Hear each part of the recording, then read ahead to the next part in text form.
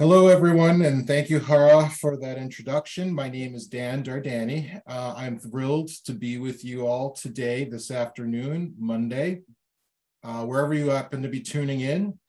This is a talk I've given at MIT in various forms over the years, but this is the first year that I am joined by my work colleagues at Duke University, in particular colleagues at the Duke's Office of Translation and Commercialization, my new home.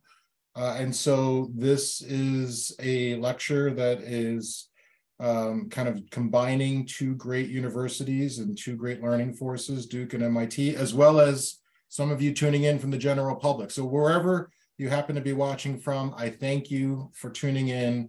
Today, we're going to have a little bit of fun. We're going to learn a little bit about copyrights. We're going to talk about history. We're going to talk about philosophy. We're going to talk a little bit about tech and data and software IP, all fun stuff. And I hope we'll have time at the end for some questions. I would appreciate it if you keep your, for the most part, your screens muted. And if you do have something you'd like to say or a comment, put it in the chat. And we have folks kind of monitoring the chat, and we'll make sure we have time to get to it. So with that, there are four basic types of intellectual property. And you're probably familiar with many of them. Patents, of course, cover inventions and innovations and technologies. Trademarks cover advertising and logos and things we essentially put into commerce. Trade secrets cover protected business information, strategic business information that affords its holder some benefit, and therefore it's in its best interest to keep it secret. But today we're talking about copyrights. And I think copyrights is one of the most easy pieces of IP to have a handle on because it's the most closest to hand, right? We know copyrights. We're familiar with copyrights. We deal with copyrights all day long. You've probably interfaced with dozens of copyrights already today, even if you're not cognizant of it. Copyrights represent works of authorship. These are things that we read. These are the movies that we see. These are the songs and music that we listen to. So basically, content, works of authorship that get fixed in a medium of expression are subject to copyrights. So it's a piece of intellectual property that doesn't require an advanced degree in science to understand. You don't have to sort of be a marketing guru or go to law school to really get a handle on copyrights. So it makes it both fun, but also a challenge. So let's start. I always like to start this talk with this picture. And it's because even though we think of intellectual property as being a uniquely sort of modern enterprise, it's always concerning what's the cutting edge of technology, what's just on the horizon or beyond the horizon in terms of commerce, in terms of the economy, it really pays to take a pause and look backward and understand what's the legacy of intellectual property that has brought us to today. And the story of intellectual property is as old as the founding of our nation itself. And so it's always fun to kind of think back about its roots and see how it's evolved to the point where we are inheriting it today. So here we have a picture of our founding fathers. There's Adams and there's Jefferson and Franklin.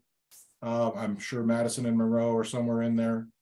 And these were the folks who really thought long and hard about intellectual property law in the United States and were the framers of the seminal pieces of legislation that essentially bequeathed us the current IP system that we have. But of course, like all good things in America, we borrowed a lot of this from the mother country, from England. So the real story of intellectual property, of copyrights in particular, goes even farther back in time to the UK.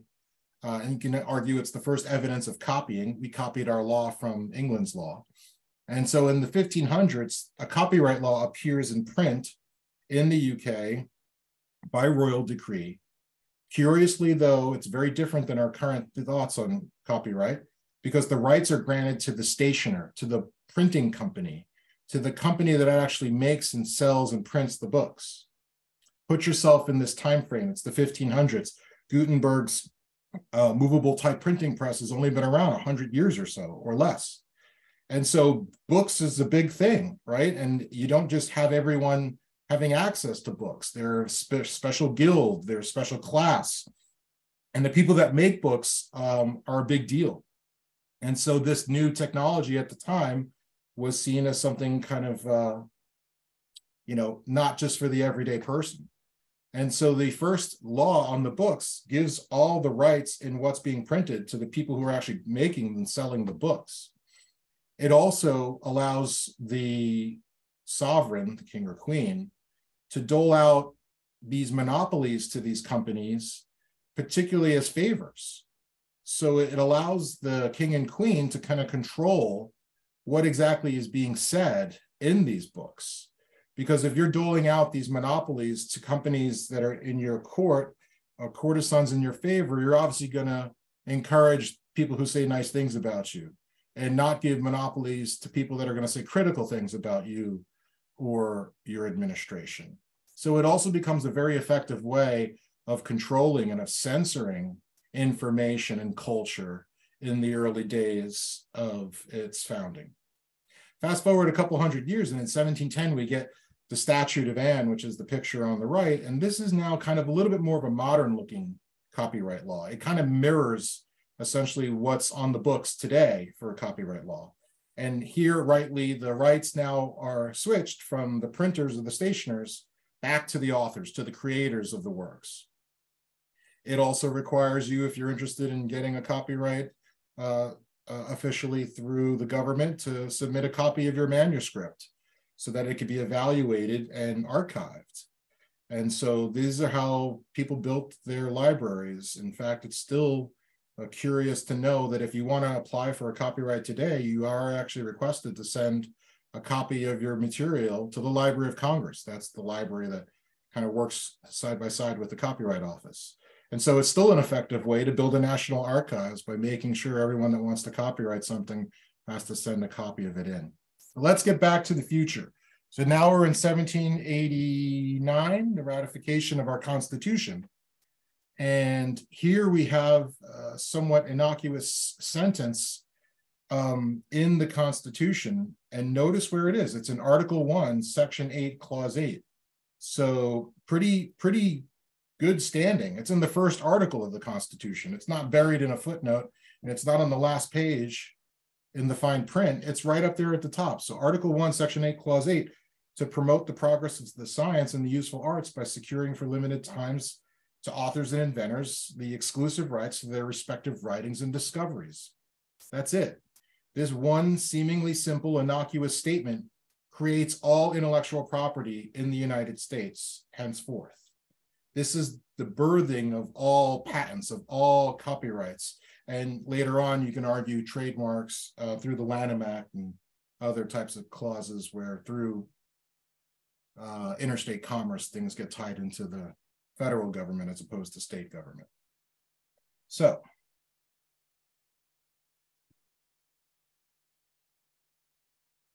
why does this all matter? And why are we talking about this today? Well, I think it's pretty fascinating because for me, intellectual property has this ever-present challenge. And the challenge is to set the fulcrum point that strives a perfect balance for wanting to promote and incentivize the creations of works, the creations of inventions, the creations of things that benefit society, but also kind of protect the individual's rights at the same time.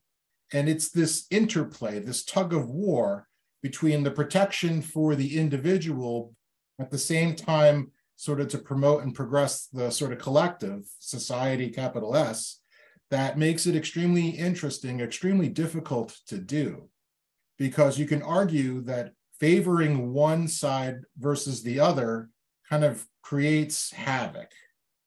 And to me, this is why intellectual property remains such a fascinating subject and sort of bleeds over into the law, into the courts, into academia, into commerce, into business, into you name it. Intellectual property is going to have a say because it's constantly like water seeking sort of these areas to fill in the space, but ultimately trying to understand what is the right recipe, what is the right ingredients to kind of foster the type of society we want, one that values the individual's rights to create and protect those rights for the individual, but at the same time, not at the expense of taking things away from the collective commons and the rights of everybody else to enjoy or otherwise reuse and repurpose those very same things.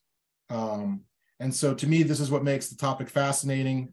This is why it is constantly a form of our government and why it ebbs and flows depending upon which administration's in charge and sort of what's happening with the overall macroscopic economy and lots of other variables that affect this. But let's talk a little bit about its philosophical roots, because I think it helps. So in the old days, sort of originally, you can think of intellectual property, particularly copyrights, as being akin to kind of the sacred right between a mother and child. It's very personal, right? And what we think of is just like in theology, where the rights of the word of scripture was considered sacred, almost magical, actually even almost divine. And just by talking the words, the name of God or what the God had put in scripture, had a power over sort of, making these things so in the physical world.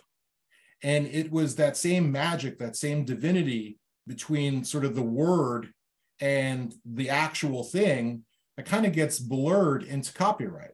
So here we have this quote from this attorney, Simon Marion, who lived in the 1500s. And here he is pleading before essentially the Supreme Court of his day in Paris. And I think he was talking about the works of Seneca or Cicero or someone, and how they should be kind of dealt with in some books at the time. And he goes, just as the heavens and the earth belong to God because they are the works of his word, capital W, the author of a book is its complete master, and as such can dispose of it as he or she chooses. And so here again, they're kind of equating the author with God and with God's creation, the world, and everything else that goes along with it, with sort of what a person can do when they sit down and think about how to create something, whether it's some piece of writing, literature, maybe some song, some music. It's a very private, it's a very personal bond, like mother and child, and no one should get in between that. And this is sort of the philosophical underpinning of that starts the movement. But it doesn't end there, because we see a shifting in the philosophical roots a few hundred years later from the individual to the utilitarian point of view. And it's largely influenced by this guy. This guy is John Locke. And John Locke's a famous sort of voice of reason in his age, influenced many influential thinkers as well. But John Locke had sort of a unique view of property.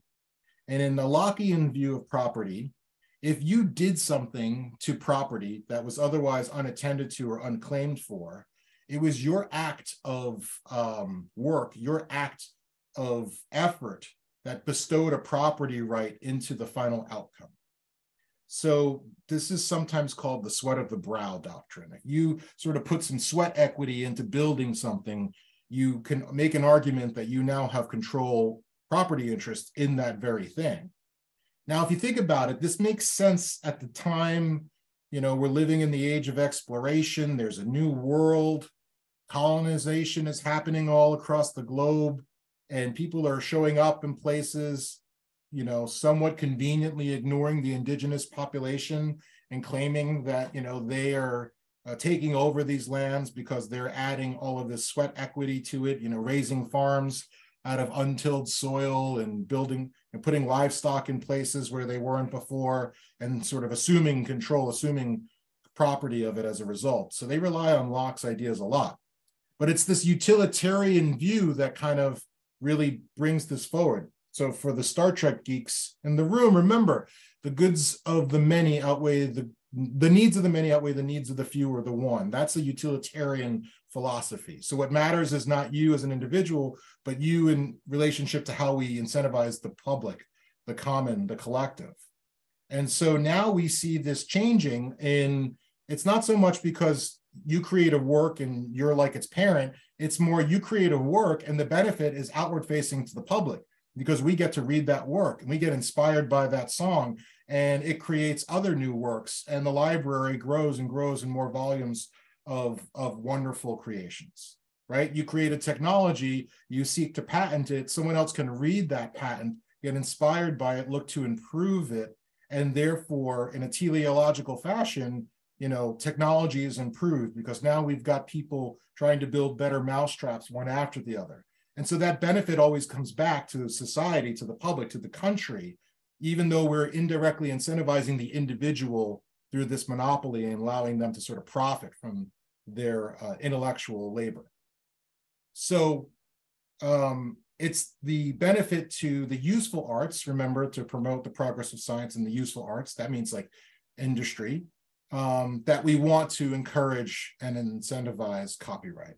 So there's this de-emphasis on the individual or the moral right. Moral rights still exist in Europe with art, for example, but in the United States, it really becomes more about what matters to the country, what matters to society.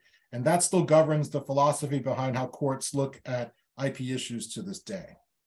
So it's not uncommon that some of the most important pieces of copyright at this time are going to be things that are seen as practical and useful to the industries of the day. So maps and charts are some of the most important pieces of early copyright. And so it makes sense. Remember, age of exploration, you're trying to settle the new world. And, they didn't have satellite technology at the time.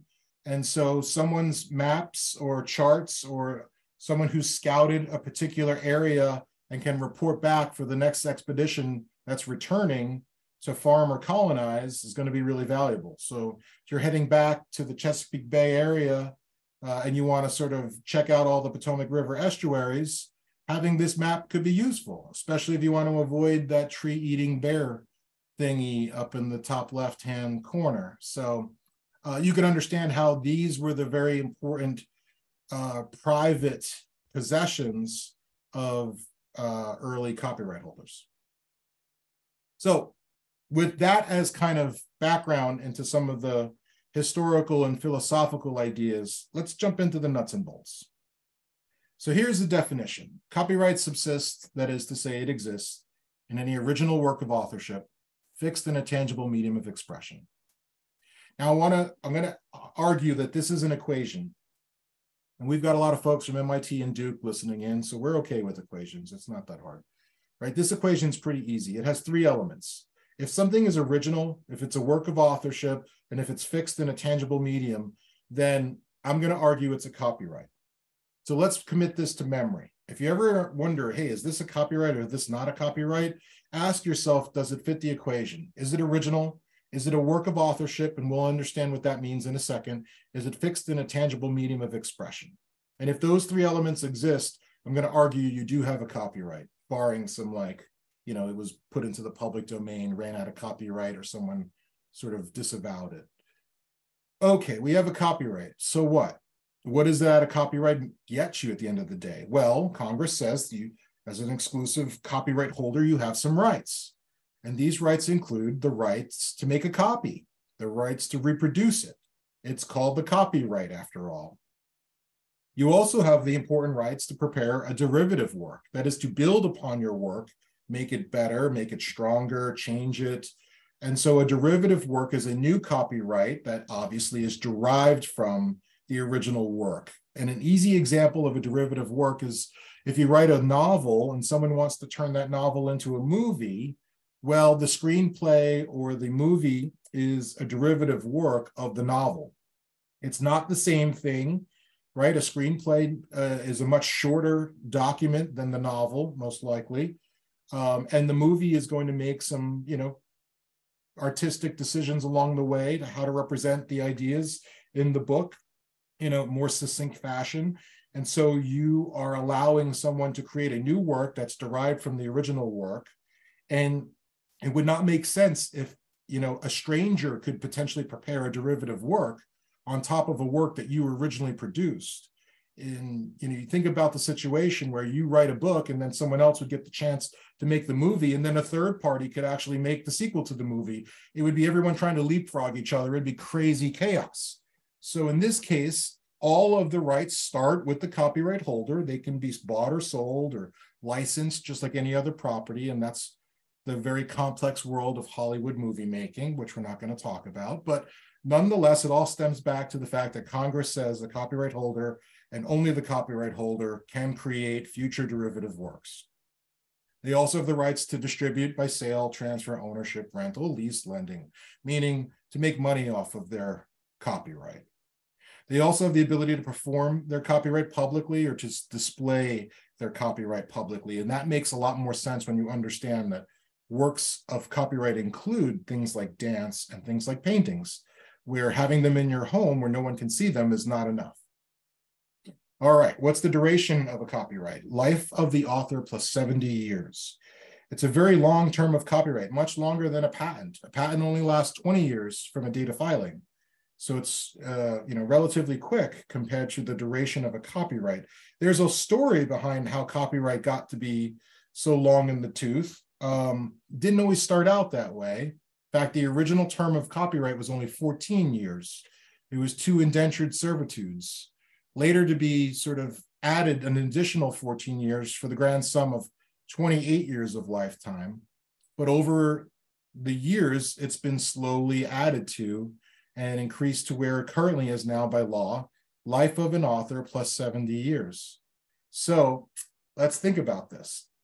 If you were to write a novel or publish your novel, let's say later today after this talk, and then on your way home, you get into a tragic car accident and die unexpectedly, the copyright in that book you just published wouldn't expire to the year 2093, to an additional 70 years of life.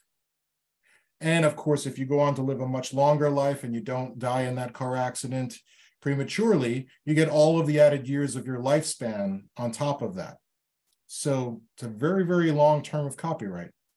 Now, what happens if you are not a person? What happens if your copyright belongs to a corporation like MIT or Duke University or Microsoft or Google? Or if you do a work made for hire as a freelancer, or if you're an anonymous author and you pen your poems without letting anyone know who you are, how are they going to know when you die if they don't know who you are? So there's a different clock to decide these types of copyrights, 95 years from publication, or 120 years from creation, whichever comes first. And the reason why there's 2 different choices here is because not every work has to be published.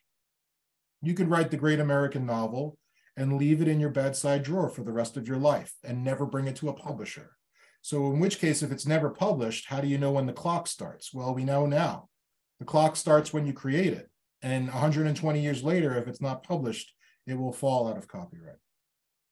Now there's this cute little sort of Sonny Bono Copyright Term Extension Act. It's actually old law now, but back in the 90s when it was first put forth, it added 20 years of copyright to all copyrights automatically.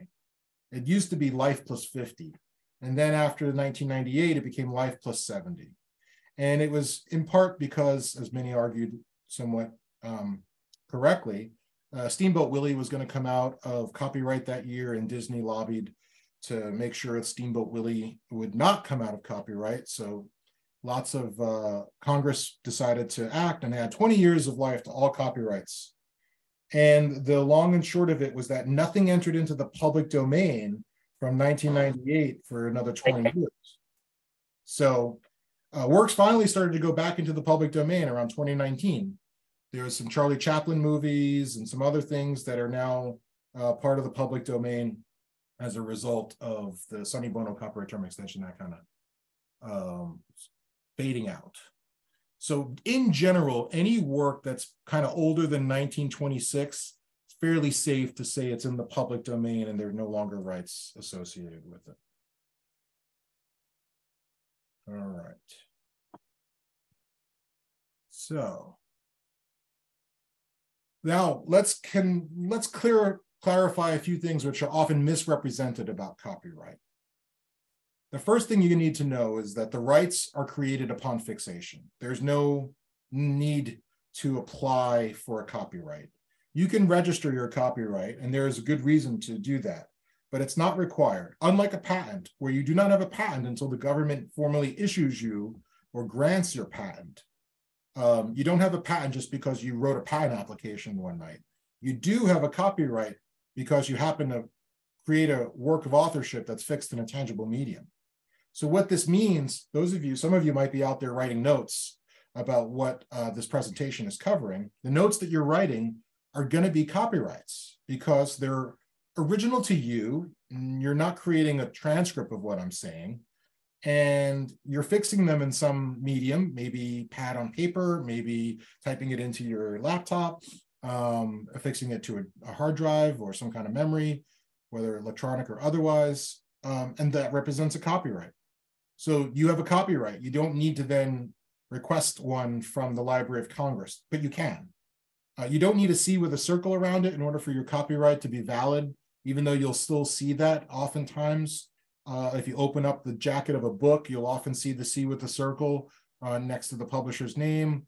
And that's just a formality. Some people like putting people on notice, but it's not necessary. You can register your copyright. It costs about $65. You send it off to the Copyright Office with some other questions answered, and eventually you'll get a registration number come back. The reason why you're going to register your copyright is because it's required if you want to sue somebody over your copyright. And that could be a big deal, particularly if you are a publisher printing thousands of books of, I don't know, Prince Harry's latest autobiographical diatribe. You know, you want that protected because people might be infringing that copyright and you might need to enforce it. So they're going to register that book and make sure it's all official. But the notes that you're writing about my little copyright lecture need not be. And many universities do not bother to register the copyrights in their copyrighted, let's say, software or other things for that very reason. But if you wanted to put a sample notice on your copyright, you're free to. I've given you an example here in the notes. It's simply a copyright. You can spell it out or you can put a C with a circle around it. The year that the work was created, your name or the name of the copyright holder to be more precise, and then usually a statement that says something like all rights reserved, meaning that if you want to do any of the rights that Congress gives the copyright holder, you should talk to the copyright holder. If you want to make a derivative, talk to the copyright holder. If you want to distribute it or license it, talk to the copyright holder.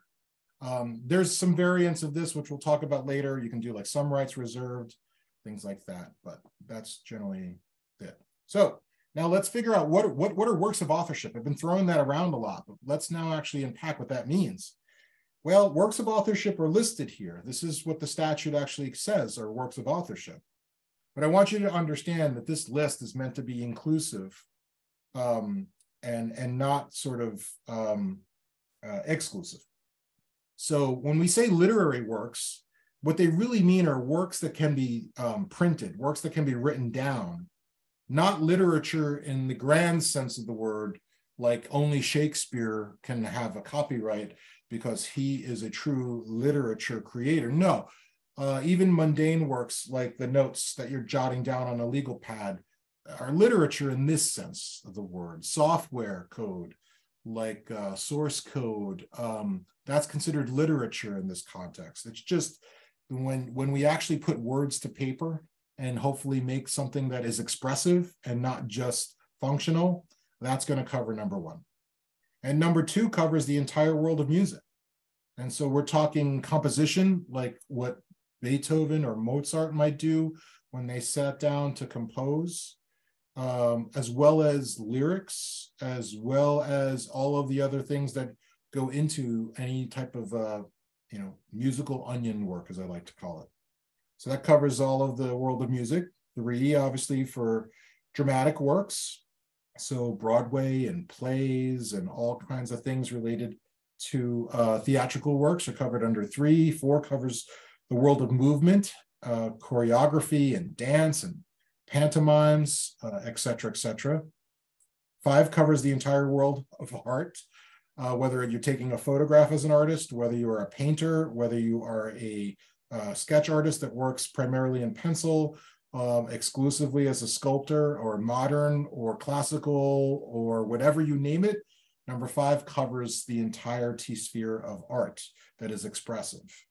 6, movies, audiovisual works, motion pictures. 7, things that can be recorded via sound, particularly music. Like when you take the composition from number 2 and the lyrics from number 2, and you go into a sound studio to produce a master recording that's going to be distributed via, I'm going to show my age here, CD, as opposed to, I guess now it'd be streaming. That's going to be covered under 7, the sound recording. 8, architectural works. And by architectural works, we mean both blueprints, which kind of makes sense because you can kind of see, write down, and roll up a blueprint, but also the actual architectural work itself. So for those of you familiar with MIT's campus, you have this data center, which is a really interesting piece of architecture. That building itself is actually protected as a copyrighted work. Things that are not protected. This list is equally important, and it's because it really talks to the heart of what a copyright is and what a copyright isn't. So things that are never protected under copyright are facts. And I have that in bold because that's a very important concept, because a fact is not expressive, and a fact therefore cannot be owned by any one individual.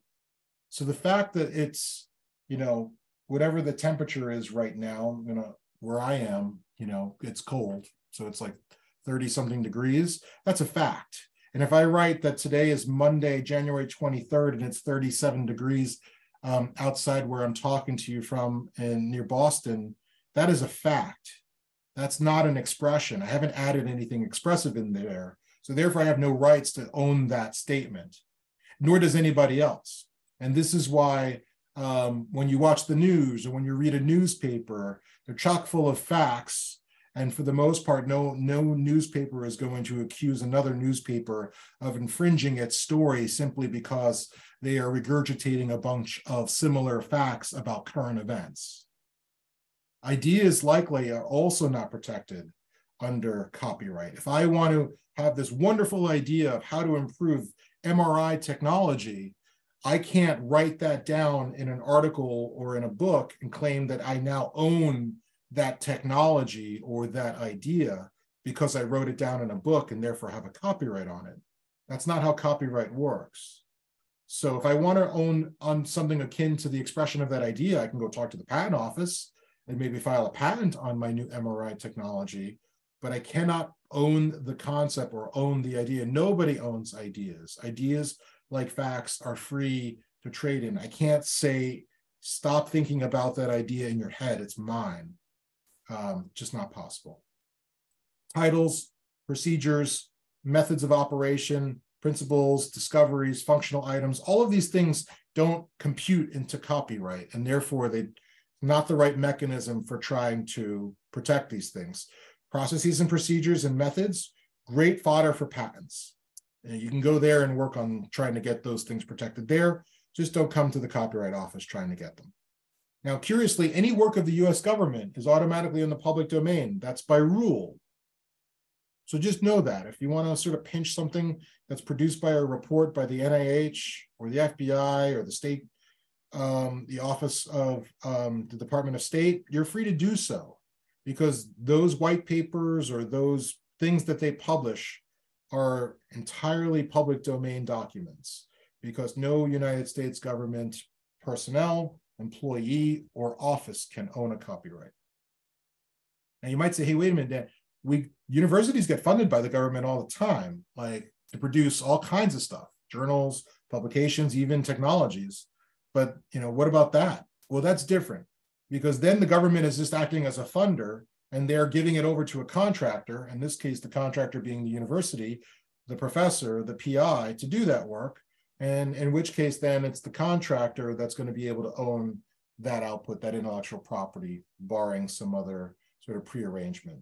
And so if the government pays for a think tank to produce a white paper on the status of peace in the Middle East, that think tank's work will be protected under copyright, presumably, if they're a private entity and nonprofit, as opposed to if the State Department put that out directly. All right, let's give an example. Why are titles not protected under copyright? Here we have a bunch of real books written about Abraham Lincoln. Now let's suppose the first biography of Abraham Lincoln, the author decided to call that book Abraham Lincoln, right? Makes sense. Are we then going to say that every other biographer of Lincoln that has ever graced the culture thereafter would have to come up with a different title than Abraham Lincoln or some variant therefrom just because someone was first to thinking about the very clever and creative title Abraham Lincoln? Of course not. Titles and in short phrases in and of themselves do not allow themselves to be monopolized by any one person or persons. They are not ownable. So every other person that's ever written a book about Abraham Lincoln can pretty much call their book Abraham Lincoln, and there's no violation of copyright whatsoever, at least not in the title. It would be kind of ridiculous. Think of all the circumlocution you would need when people would kind of arrive at a title to have to then force everyone else to express their similar topic in a different way. Like, you know, your book would have to be called The 16th President of the United States, and then no one else could ever use that as a title. And you have to come up with yet another way of figuring out how to describe Lincoln. So another author might say, you know, the guy who got shot at Ford's Theater, that sort of thing. So we don't want to encourage that silliness, that nonsense. So titles are not protected under copyright. Okay, now let's talk about who owns a copyright. So if you are the sole creator of a copyright, then you are its sole author and initially its sole owner. So working by yourself and you write the great American novel on your own, you are its author and you are its owner. Now, ownership is always subject to employment or any other type of assignment obligations. So for example, if you are hired to do a job, and one of the things you sign on day one of your job is that if you invent or come up with any copyrights or other intellectual property in the context of your employment, then your employer is the owner of those works. And that makes sense. So in this case, even though you might be the author, you are not necessarily the owner. There is this sort of distinction there between authorship and ownership.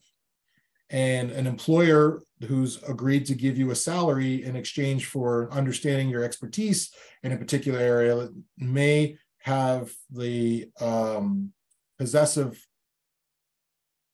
may take possession of your works in that sense. Likewise, you can also voluntarily assign your works through an assignment, which is essentially a legal transfer of ownership. And that is often the case for copyrights as well. If you are a freelance person and you happen to agree to take employment temporarily, like under a work for hire, then someone is paying you some money in exchange for some product or output, then likewise, there could be a transfer of ownership of the intellectual property in the work that you were hired to do. So sole authorship always is going to be at the expense of whether you have some, you know, underlying employment or assignment obligation or work for hire agreement. Just understand that. This is a very familiar concept for those of us in the workforce who routinely sign away these things. But if you are sort of a private citizen, not employed by anyone, then it's likely that you would be the sole owner of your copyrighted work as an author. Now, there is a possibility to jointly create a copyright, and that's when two or more people decide to sort of work on a work of authorship. And in those situations, there needs to be the intention to fuse each person's contribution into sort of an inseparable whole. So what I mean by that is if two people kind of collaborate on a work, let's say they're writing an article, you know, it's not so much that they say, okay, I'll write page 1 through 5 and you write page 6 through whatever it takes to finish it. I'll only own the copyright in page 1 through 5 and you own all the copyright in page 6 through whatever. No, what we mean by this is that regardless of who does what or how, you know, you're going to be collaborating, you're going to be sharing ideas, you're going to be thinking about the work as a whole, even if you're not necessarily contributing to the work in equal capacities or sort of, you know, taking different times and turns at it. But it's the intention, and this is where intention matters, to have their contributions fused that makes it a joint work. in which case each party's name goes on the top, and each party has essentially an undivided 100% stake in the ownership of that work. Now, there could be agreements to the other that says, no, we're going to share it, and this is how we're going to share it or break it down. You could also have piecewise ownership of a work. This might make sense, for example, if you're building a piece of software where each party will contribute a feature or module as it grows. Think of open source software that sort of grows organically over time. In this case, there's not an intention up front for the parties to work together, but there's going to be contributions made by people with permission, in which case those contributions will each be owned by their individual creators or authors. So you'll know, hopefully, because this feature was done by MIT, the feature below it was written by Duke, the feature below that was written by Stanford, that sort of thing. Now I have a picture here of a famous Naruto macaw monkey. And the reason is because, believe it or not, Naruto's copyright ownership case plagued our legal system for the better part of a decade. And it's a fun little story that highlights some of the shortcomings of our legal system. So Naruto was, doing what he does, which is sort of just be a monkey and walk around in the wildlife preserve.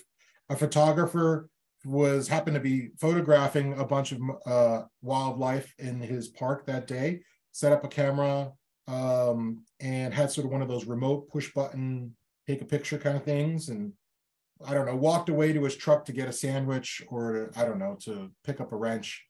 And Naruto, kind of curious, came over to the rig, picked up the button and pushed it and snapped this perfect selfie of himself, right? So picture became very famous. People wanted to buy it. They thought it was clever. Looks like Naruto was taking a selfie on purpose. Who knows? Maybe he was. I don't know his mind, but nonetheless, there was a lot of interest, commercial interest in this photograph. Who owned the photograph? Who was going to get the royalties for the sale of this photograph? Of course, the photographer said, it's mine, mine, mine, and all mine. It's my camera. I was there to photograph everyone that day, and I own all the output of the photographs that come out of that. Makes sense, because the law does say that if you're a photographer, you're the author, you're pushing the button, you are going to own the copyright in the photograph that results from, your setup and you being the sort of principal agent behind the photograph. Problem is, he wasn't. Naruto was. Naruto pushed the button. So you can set up the apparatus and you can sort of make it very easy, but if you don't actually push the button, then what? So does Naruto then own the photograph? Is he the copyright holder? In which case, that creates a whole set of other legal issues. How does a non-human own property? How does a non-human collect a royalty? How does a non-human, get to decide whether the zoo, as the owner of the monkey, should benefit from the royalties that the calendars are bringing in and all that stuff, right? It's kind of a mess. So PETA takes up the case on behalf of the monkey, argue that, Naruto should really be the owner of this and get all the benefits of this. And obviously the photographer feels otherwise. This goes through various levels of our legal system, all the way up and down, from district court to Supreme Court, to higher level district courts, and eventually gets settled. And it was a tragic loss for Naruto, because ultimately the ruling was, Congress wrote all of our laws for people. And the laws that talk about what the rights in a copyright holder are and what a copyright is are necessarily for people, not for apes, or at least not for non-human apes. And so unfortunately, even though Naruto had as good of a case as any, he lost his case because it was ruled that a non-human or a non-person could not necessarily hold a copyright. By the way, this is foreshadowing for artificial intelligence, which we'll talk about later, but non-human cannot own intellectual property. So for those of you in the audience wondering, well, what happens when AI gets smart enough to create copyrights? Who's going to own it? And this is the same question that Naruto was tugging at. But anyway, Naruto didn't win his case. But it turns out that the photographer doesn't win by default the rights to the photograph either, because the photographer did not snap the picture. So it's more like the copyright in this did not exist itself. And there was some other backdoor settlements, trying to figure out how to still take the revenue that this brought in and do good with it, both for the zoo as well as for the photographer. So there was some other settlements, but anyway, that's what happened with Naruto. All right, let's talk about originality. So far we talked about works of authorship, and we keep saying original works of authorship. So what is an original work of authorship? Original work of authorship is really illuminated by this important case, was a Supreme Court case, Feist versus Rural Telephone Service. Another fun story, so let's get right into it. Rural little telephone service in, I want to say, Nebraska or Idaho, goes around and collects a list of all of its subscribers' phone numbers. Literally goes around and knocks on people's doors and asks them, do you have our phone? Do you use us as your phone carrier? Great. Can we have your name and your phone number? And then they go back and they basically create, think of it as yellow pages, a subscriber list that they could share around. If you wanted to know, I need to call so-and-so, you can look it up and figure out what his phone number is and call them. Well, Feist is a sort of business model, is to go around and gobble up all these little white pages, or sorry, yellow pages, these directories, and then create a larger sort of yellow page publication. That's not just for a town, but could be for a larger region, maybe encompassing multiple towns, maybe even a few cities. And therefore, this is good for them because they get to then charge more marketing and advertising for a plumber who's a few towns over, but wants to make sure that his advertising gets in front of people, not just in his local area, but some of his regional area. So it lets them create more revenue by allowing folks to buy ads from a wider geographical footprint. So Feist asked Rural to use their directory. Rural says, thanks, but no thanks. We're not interested in being part of your money-making ploy. Well, Feist decides to just copy their directory anyway. Without permission, they just reprint it verbatim in their directory. This angers Rural Telephone Service, and lawsuits ensue. Lawsuits that go all the way up to the Supreme Court. So Rural argues, hey, this was our sweat of the brow. Remember John Locke? There's no right for this company to come swooping in and just take our property without permission. And they argue, among other things, that they are doing a service for their subscribers, things like that. So the Supreme Court, after examining and hearing both arguments, comes down with a decision that unfortunately is not very helpful for Rural, the little guy, the underdog, and says, we agree with your arguments, little Rural Telephone Service, but nonetheless, what you did by creating your list was put sort of last name, first name, your town, and your telephone number. And they said, this is really just a list of facts. This is just what you would do if you were creating any phone list. There's no originality here. This is just kind of like creating an almanac that says, here's the day and the temperature of the day. And we know from a previous slide, facts are never protected under copyright. They cannot be. So they lose, not because they were in the wrong and not because Feist was a bad actor. They lose because they decide that their subscriber list never had a copyright bestowed onto it in the first place because it was not original. And so if there's no copyright, there cannot be copyright infringement. So Feist did win that case.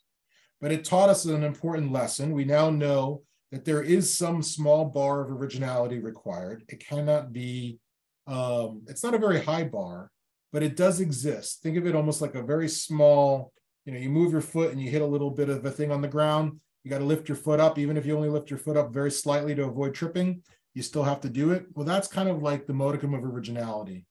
Their originality is really, really low to the floor, but you do have to lift your foot up a little bit. It's not just going to be a smooth, straightforward step.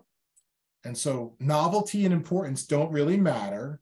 So we're not talking, again, Shakespeare has originality, but my notes, no matter how crude or humble, are not. No. What matters is it original to you? Are you expressing something?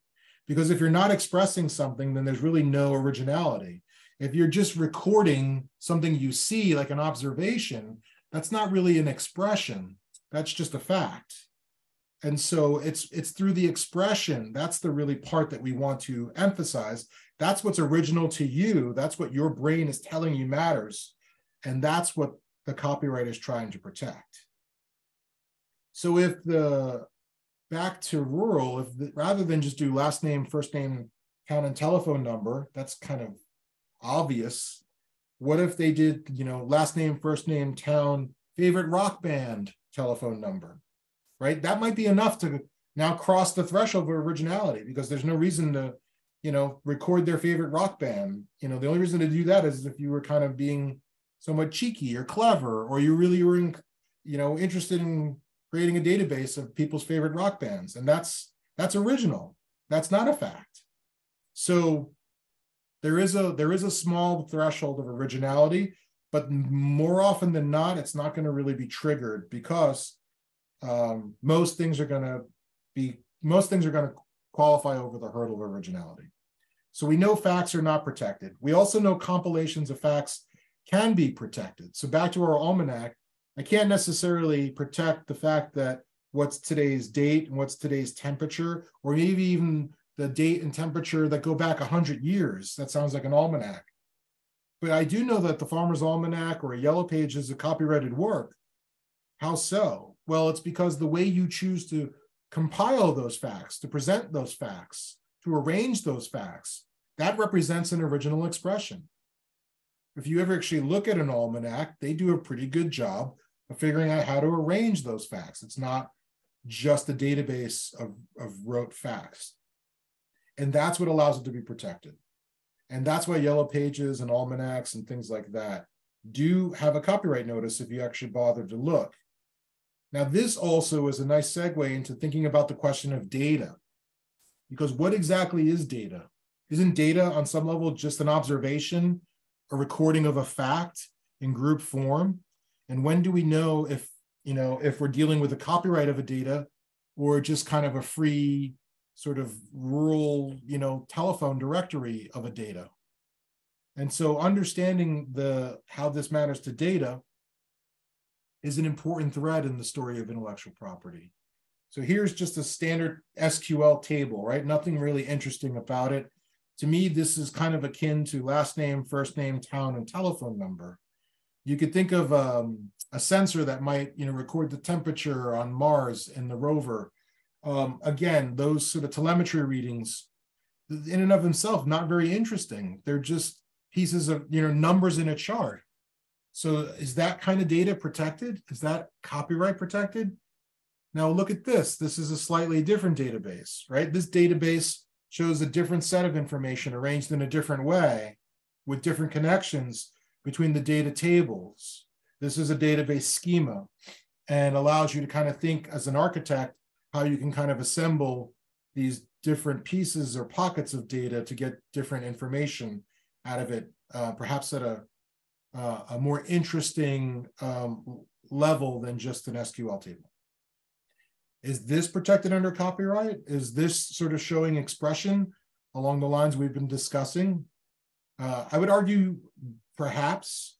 The question is always going to be, it depends. There really is no black and white answer, but I would certainly feel stronger arguing this case for it being copyright protected than this case. So when it comes to data and copyrights, the story is not so black and white. And all I'm talking about right now is kind of like the easy data, that's like sensor data or numerical data.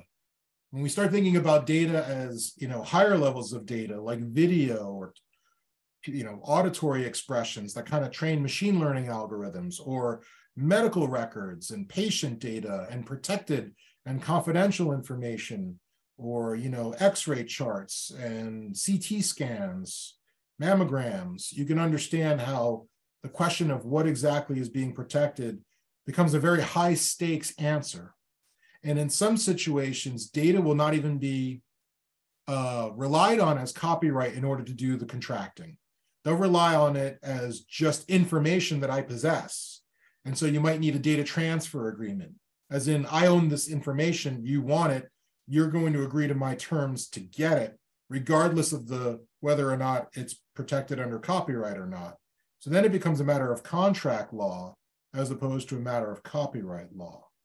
Some companies don't even bother trying to protect data outwardly. They just keep it all as a trade secret. And as a trade secret, of course, then no one has rights to sort of look around or poke or even bring it into court to question whether or not it can be copied. So data is often not subject to copyright because of the Feist case. There are exceptions when you compile it or when you kind of create an expressive schema. Trade secrets are often one way that we can protect data. This option is not so attractive for universities because MIT and Duke are really not allowed to have trade secrets. We publish all of our information. Dissemination of knowledge is always our primary mission. So having trade secrets as a university doesn't always hold, but works fine if you're a Google or a Microsoft or an Apple.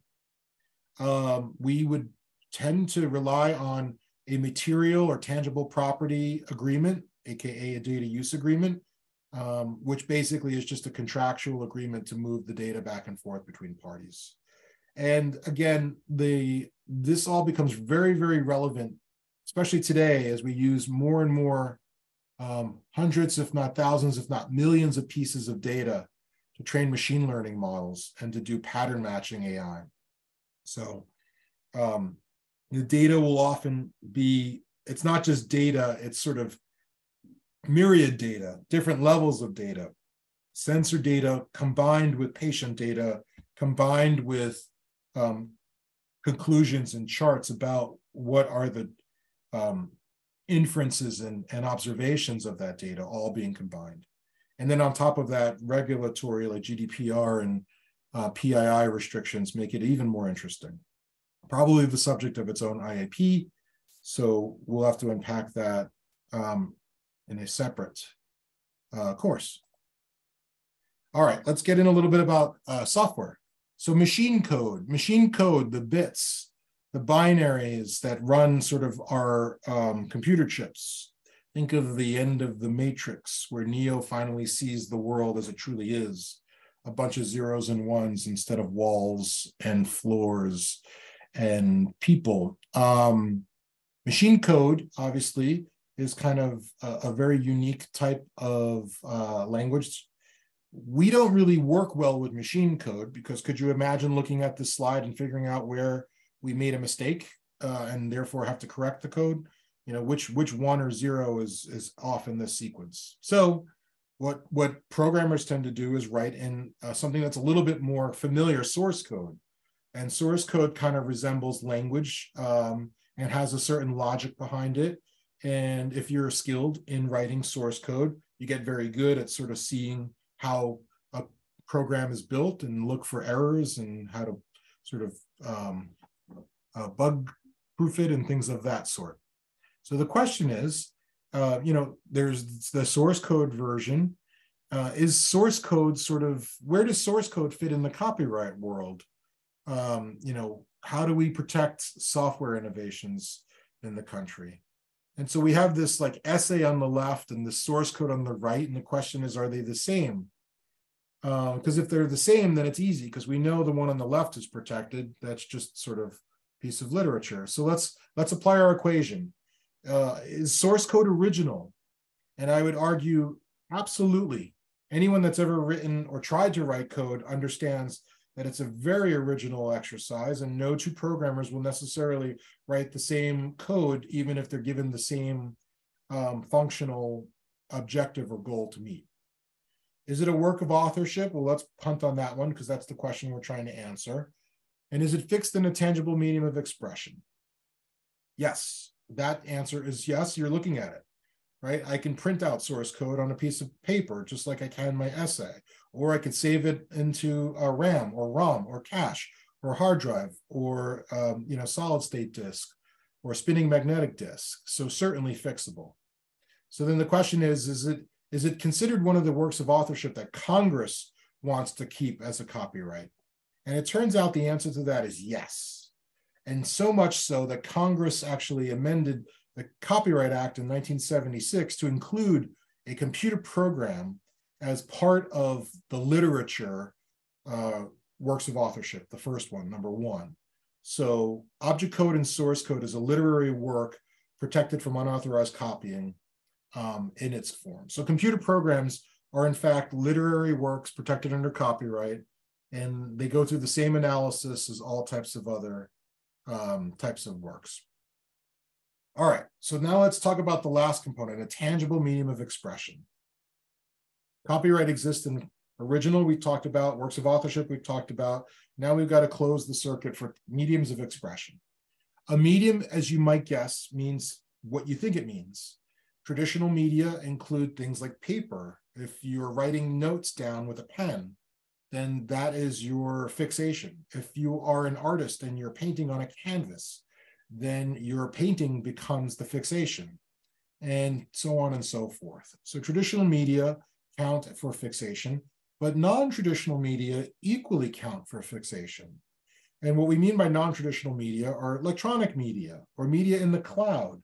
So machines and databases and servers and networks and RAM and ROM and all the other new database technologies, solid state or old school spinning magnets, these all count as things where information can be fixed and retrieved.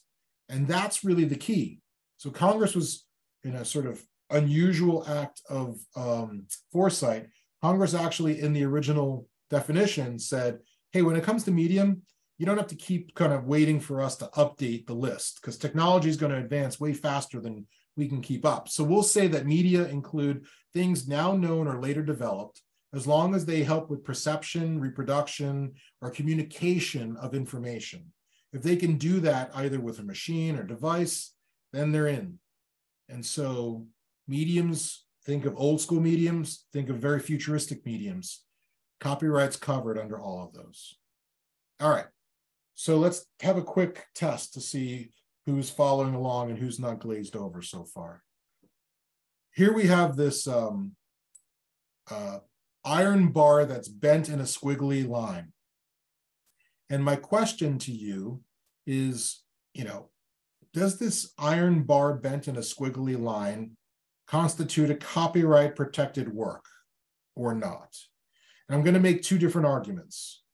One argument is we know that copyrights can't be functional. If you recall on that previous slide, it was listed right after ideas and facts.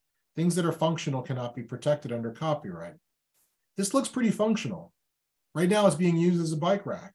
And so if I'm locking up my bike to it, seems like it's performing its function to prevent my bike from getting stolen. So that would seem to argue it's not a copyright. But let's take the bikes away in your mind's eye and just let's look at it as a squiggly bar. Is a squiggly bar on its own a copyrighted work? Well, we also learned that art's protected under copyright, and I've certainly seen modern art that looks like that. You take a piece of bar and move it around and bend it, and voila, you have a piece of art. Who am I to say otherwise? So if it's art, it should be protected under copyright. If it's functional, it should not be protected under copyright. Here we have something that posits itself at both at the same time. What gives? What's the answer? And so when we have a situation like this, where it's almost too difficult to separate the idea of this bike rack and the expression of it as a sort of metal bar, we call this merger doctrine. And when we say that the idea and its expression have merged, it's very difficult to then give it a copyright. Because again, ideas are never protected, only their expression. And when you have the idea and its expression kind of almost inseparably fused, you really can't pull them apart. So this is called merger doctrine in copyrights. And it comes up in a few other places besides this bike rack. It comes up in recipes or how-tos, right? If you write a recipe for baking a cake and you say, I crack an egg and I mix it with batter and I put it in the oven at 350 for 40 minutes or whatever, and out comes the cake, that recipe is really kind of just a set of instructions. It's functional language. There's not really expression.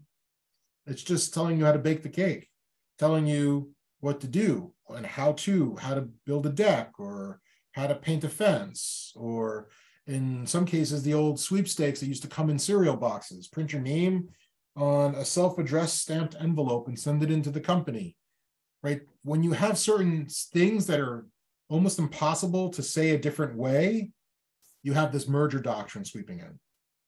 And when there's merger doctrine, there's no real copyright there. So what I'm going to tell you, believe it or not, is that recipes are never protected under copyright. So cooking books are, have lots of recipes. Are you telling me, Dan, that no cookbook has a copyright? Because I think you're wrong, because every time I go into a bookstore, for those of you who still go into bookstores, they're coming back into fashion. I see them more and more. You see a lot of cookbooks. They're oftentimes one of the best-selling things on the shelves of a bookstore are cookbooks. So how are these cookbooks selling and making money if they're not copyright protected or public domain? Well, let's look at a cookbook a little bit more carefully. What do you often get when you look at a cookbook? It's usually my old family's recipes from the old country, or when I went backpacking in Europe after college and I discovered the wonderful cuisine of southern Portugal. And what you're really seeing is the expression of the author being imbued with the recipes side by side. Maybe not side by side, sometimes up front and then the recipe follows.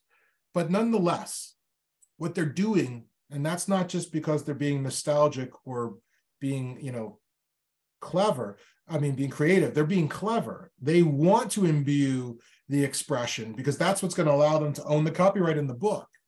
So it's not just, oh, my grandmother has great recipes for making sauce from the old country. It's when I talk about this in my book and I talk about how my grandmother passed down this recipe and where they came from and how we used to get together on holidays, all of that is the original expression that's copyright protected. When I finally get down to crack an egg, put it in the oven at 350 for 45 minutes, that part I can't protect. That's just merger doctrine. So, but if I kind of bake it all in, no pun intended, with my original expression, it gets harder to plagiarize. And so that's why cookbooks have copyrights, at least in the content that's not the recipe. When you get to the recipe, feel free to steal that part out of a cookbook. No one's going to bother you. Okay, so let's talk about we've talked about what a copyright is, what the rights are, all the ingredients of a copyright. What about infringing a copyright? What does this all matter? When someone is going to actually enforce their copyright and claim that you're copying them, you need to basically show two things. One is access, and two is substantive similarity. So if you have access to the work, you can't copy the work if you don't have access to the work, right? Think back to grade school, kindergarten, first grade, second grade. You didn't study for your quiz. You're peeking over the shoulder of the person next to you because, you want to understand what their answers are, right? If they're not there, if you're taking that quiz in, isolation, there's no other shoulder to look over, you can't copy. So you need to have access to the other work in order for you to copy. It's a social, right? It takes two to tango. So that's why you actually have to prove access first. Once you prove access, then you have to also prove that your work that you created is substantively similar to the other work.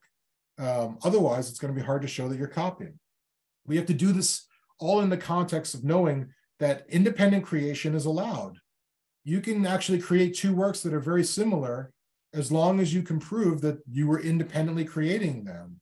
If there's no copying, then there's no copyright infringement. In fact, a judge once said, if two people were to write the same poem but be separated in caves, unknowing each other, and they wrote the same exact poem verbatim, both poems would have independent copyrights and not be copies because they did it in a cave without knowing each other. Now that's a philosophical abstract argument. In the real world, you'd probably show that verbatim is proof of direct copying because, the world is different and information flows around more freely now. But philosophically, independent creation is always allowed. This means if you want to create a copyrighted work that is very, very similar to someone else, all you have to do is hire people to do something very similar and not give them access to the original work. This happens all the time in software. We call it clean room coding. So someone else has a program, you want to copy it, you hire a bunch of programmers and you give them the sort of goals, you give them the functions, you give them essentially your spec, but you don't give them any access to look at what else people have done to get there. And you turn them loose in isolation, and whatever they come up with is going to be its own independent copyrighted software, even if it, at the end of the day, does something exactly the same as the thing you were trying to compete against. No access, no copying. You could also copy little bits, called de minimis copying is allowed. Like if you just take a really, really small amount of something, not going to be in trouble with that. There's also a concept of unconscious copying. You can accidentally copy something without even trying to. And this is a concept that is sort of understood, particularly troublesome for software writers, because they might read some code and it gets lodged in their brain and then somewhere else comes out. And it's very similar. They have to worry about that. And musicians also worry about this. In fact, there was an important case that involved George Harrison, the Beatle, who wrote a song called My Sweet Lord. And My Sweet Lord, the melody was awfully similar to an earlier Motown song called He's So Fine by the Chiffons. And a judge ruled against George Harrison, who was a Beatle, and very, very, no one would ever accuse George Harrison of having to borrow ideas to be successful, right? The Beatles, after all. But nonetheless, he had access to a Motown song, which played along the radio and everywhere. And he came up with a song many, many years later that happened to overlap and have a very similar theme and melody. And he was found guilty of copying that copyright, even though the judge pretty much agreed that George Harrison didn't do it on purpose, that he was sort of subconsciously copying. But it didn't matter for the defense that that was not his intent. All right, now quick note on the distinction between copyright infringement and plagiarism, because there are a lot of folks in the room that are coming from an academic setting. And I want to make sure you understand the difference. Plagiarism is an academic infraction. Plagiarism is passing off other people's ideas as your own without giving proper credit. Infringement is a legal infraction. Copyright infringement is borrowing chunks of someone else's work without permission or without license. It's completely agnostic to whether you cited them in your bibliography or your footnotes or your endnotes. Put another way, you cannot ever defend yourself in a legal copyright infringement case by saying, but Your Honor, I said exactly where I took the book from. I gave the author credit. It's not my book, but I still reproduced the entirety of their book in my work. No, that's not going to get you out of that case. So plagiarism, taking someone else's kind of ideas or property, taking their ideas and passing them off as your own without really giving that other person credit, as opposed to taking someone's property without permission. Two different things. All right, so now let's get into the case that is kind of juicy, because when you take someone else's work, it's kind of obvious. But when you borrow someone's work and you create something that's not exactly a verbatim copy, then it gets interesting. So this is where we're going to talk about non-literal infringement and how to deal with non-literal infringement. So when you have non-literal infringement, when you're not actually directly copying, but you're borrowing, the question is how much borrowing is okay, right? And this is not an easy case to solve because it's subjective. What might be clear-cut infringement to some party might be an appropriate amount of borrowing to another party. So how do we make sense of this? And how does a court get to sort of adjudicate these cases in an objective and clear and consistent manner? Well, one of the tests that they use relies itself on what we call levels of abstraction. And the way to think about levels of abstraction is you break down the work into kind of like a sort of 50,000 foot airplane view, and then a much lower altitude view where you see even more details, and then a very, very sort of low, almost to the ground view of the work, where you're looking at lots of details and seeing all of the sort of things that matter about a work. And when you apply what's called the abstraction, filtration, and comparison test at these various levels, it should allow you to understand exactly what's okay to take and what's not okay to take. So for example, You might be interested in writing a story about wizards. You might even be interested in writing a story about boy wizards. Does that mean that you are not allowed to write a novel about a boy wizard because J.K. Rowling wrote Harry Potter? Absolutely not. Because at the highest level of abstraction, a story about a wizard is not owned by anyone. And the story about a boy wizard is not owned by anyone, right? So we're still kind of doing fine. And even when we get to a lower level of abstraction, even if both stories have things like wizards' robes and black cats and wizard school and wands, magic wands and potions and cauldrons, all of those things don't prove that you're stealing or borrowing from Harry Potter because they're common elements. They're public domain elements. These are stock characters. They call them scènes affaires in those types of stories. No one's allowed to own those. So we're still operating at a level of abstraction where even though these things exist in both works, it's not infringement. But as we start to get to maybe the lowest level of abstraction, where we're learning about character names and character identities and relationships of characters to each other, then are we borrowing too much? Is your story about a boy wizard named Barry Porter who goes to Hogwarts? You know, now you might be saying, okay, these folks are borrowing a little bit too much. They're tracing a little too close to J.K. Rowling's property, and they're clearly just trying to make a quick buck by selling a story that's kind of a knockoff of Harry Potter. And so at that low level, you could start to compare and make sure what you're seeing is not a ripoff or an infringement of the other property. But before that, just because all those common elements existed isn't not in of itself damning. So here is a test to see how we can apply that last slide. Real world test. On the left, famous New Yorker cover, Saul Steinberg, the artist, came up with the cover of New Yorker, the myopic view of New Yorker's view of the world, right? It's kind of now it's kind of cliche, but back then it was a new concept to the art world.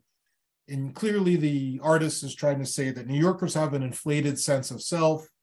Everything in Manhattan is the only thing in the universe that matters. You know, our streets, our buildings, our cars, they're up in the forefront, they're life-sized. And then, of course, everything else that is happening outside of New York is inconsequential, right? The rest of the country is a carpet with a couple of small bumps and blips along the way. And then these nondescript pieces of land out there in the Pacific, like Japan, China, and Russia, right? You get the joke, you get the art. So now Moscow on the Hudson is a movie poster that comes out some years after, and they want to kind of play on that theme. So what you see in the Robin Williams movie is essentially, you know, a similar theme. There's Manhattan, because he goes to Manhattan in the movie to defect. And obviously he's from, at the time, Soviet Union. So there's Moscow and the Red Square featured in the background. But there's thematic elements that are common with Saul Steinberg, like London is this nondescript kind of blip in the ocean. And then there's the Eiffel Tower. And, you know, I don't know why they have a Leaning Tower Pisa next to Rome. But anyway, nonetheless, that's the concept there. So the question is the movie poster infringing on the New Yorker cover, the artist, the copyright in the New Yorker cover? And this was a case that went to court. Now, let's look at our levels of abstraction case. At the highest level, nobody owns the concept or a monopoly on wanting to talk about like the, you know, geography or thinking about like views of Manhattan overlooking the world. And these are not even identical. One is looking west over the Pacific. This one's looking east over the Atlantic. So they're not even a true copy in that sense. But you could see some common elements there. Like the buildings kind of have some overlap. This building over here on the right side of the street looks a little bit like this building over here on the right side of the street in the poster. There's some similar cars, some similar lampposts. But let's look at the stock characters. If you're going to draw a picture of Manhattan, you're going to have buildings, you're going to have cars, you're going to have lampposts, you're going to have water towers on top of tenements. That's kind of comes with the territory when you're thinking about New York. So the fact that these both exist in each mean it's a smoking gun infringement? Probably not. So the question becomes, is this movie poster infringing the copyright, or is it more like homage? And in a free society, do we want to encourage kind of the creation of new works that are evocative of earlier works that inspire us, and therefore the public benefits from new works? Or do we want to kind of crack down on this and say, no, you never bothered to get permission or a license from the New Yorker or Saul Steinberg, therefore you should never have created this poster to begin with? Well, it turns out that the answer to the question was, drum roll, guilty of infringement. And I know you're surprised by that because I've set it up to be kind of a slam dunk for non-infringement, but they were found guilty of infringement. And one of the reasons they were found guilty of infringement, although they agreed it was probably homage, was, well, A, they knew that they admitted they had access to the Saul Steinberg work. They knew they were trying to emulate it on purpose. The question was, did they emulate too much?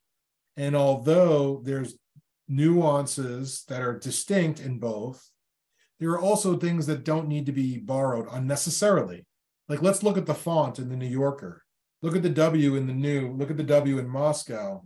They borrowed the same font for the movie poster that was really unnecessary and not even part of Saul Steinberg's art. That was really just how the New Yorker writes itself. And so it clearly, I think the courts were saying, borrowed a little bit too much. So unfortunately, they were found guilty of infringement. Curiously, if this case were tried today, they'd have a whole different strategy for, they'd probably call it a parody of the original poster, and parody gets special consideration, as we'll see in a second. So far I've been talking about things to do to infringe fair use. I think it's important that we also talk a little bit about the fair use limitations. Fair use limitations are the things that we do in a work to obviously safeguard against appropriation. And so it's fair use if we're using a work for the purpose of criticism, for commenting, for news reporting, and for scholarship and research. And so these are the fair use factors that we have to deploy whenever we're adjudicating whether something is fair use or not. The purpose and character, the nature of the copyrighted work, the amount of the portion used, and the effect upon the potential market. So in another sort of interesting fair use case, when the Watergate scandal happened and Richard Nixon resigned, Gerald Ford came in as president and finished up the term. And as most presidents do, they write a memoir of their time in office. And Gerald Ford was no different. He wrote a memoir of his time in office. And on the eve of his book going to market, the Nation magazine essentially printed a chapter of his book that had to do with Watergate scandal. So they did a little dumpster diving and they basically scooped a chapter of his book and printed it in their magazine before his book could hit the shelves. So they sued the Nation for copyright infringement. And the Nation argued a bunch of legitimate defenses, like, the president is a public figure and we have a right to report the news. He's nonfiction, that we only used less than 1% of the work, all the things that the fair use factors say you're allowed to do.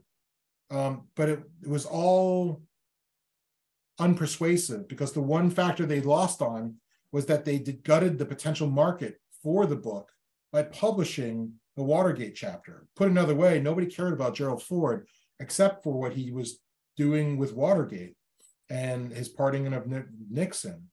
So nobody really wanted to read the book other than for that chapter. So by publishing that chapter, it kind of destroyed the market. Therefore, it was ruled not fair use. So fair use is not a quantitative safe harbor, it's a qualitative exercise. But as I said, parody gets special consideration. So what are the remedies for copyright infringement? Injunctive relief, destruction of the infringing. You can get damages, actual potential, and this is why registering your copyright is important, because you don't have to just prove damages. You're allowed to claim statutory damages, which can get pretty significant, up to $150,000 for a willful infringement per infraction. And in very, very rare cases, you can have criminal prosecution, like if you are illegally pirating copyrighted works. All right, a little bit of quick time on open source. So open source is a type of copyright license, and that's what you need to understand. Open source itself is not a name of a license, it's the name of a brand. So Open Source Foundation publishes a list of license agreements, and here's a list of some of them, that have been approved by the Open Source Initiative. They subscribe to the open source definition, and therefore they're considered open source licenses. And if you're using one of these licenses, then you're allowed to claim you're using open source. But they're not the only game in town.